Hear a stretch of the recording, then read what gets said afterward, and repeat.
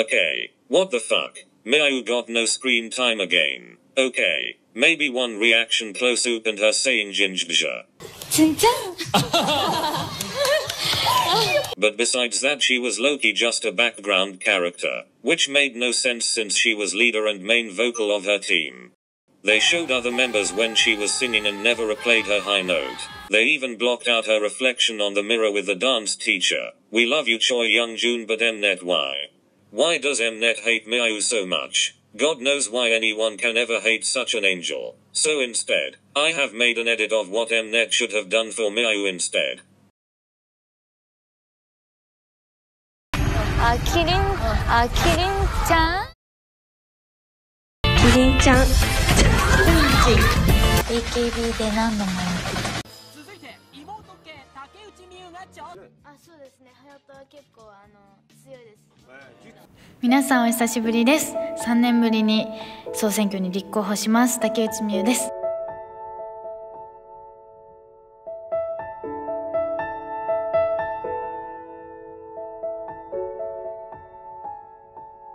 こんにちは、竹内美優です。Hello everyone, my name is 미유竹内. 안녕하세요, 저는竹内미유라고 합니다.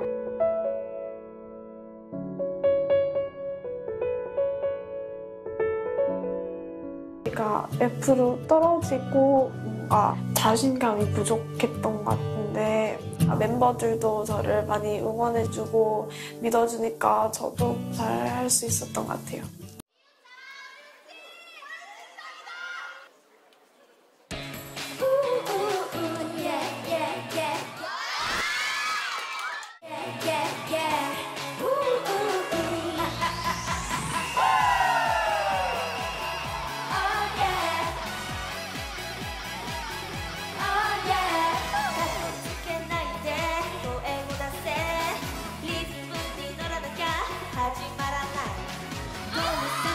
좋아.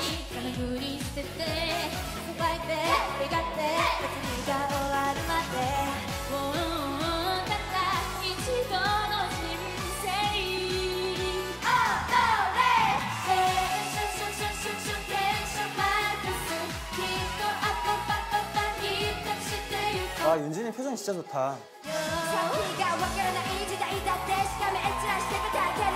톤 좋아.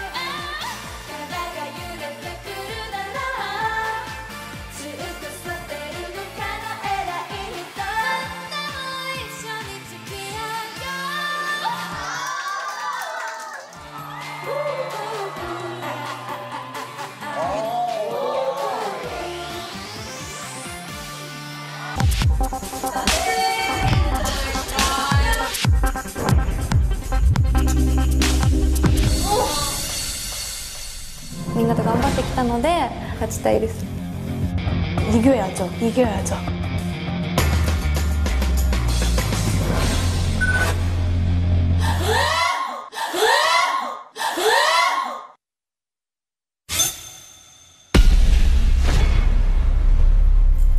실감이 안 느껴졌어요.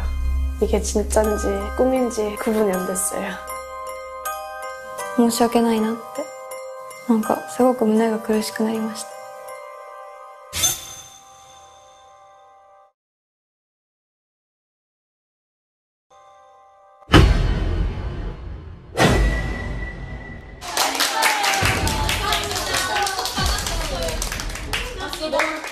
진짜 잘했습니다.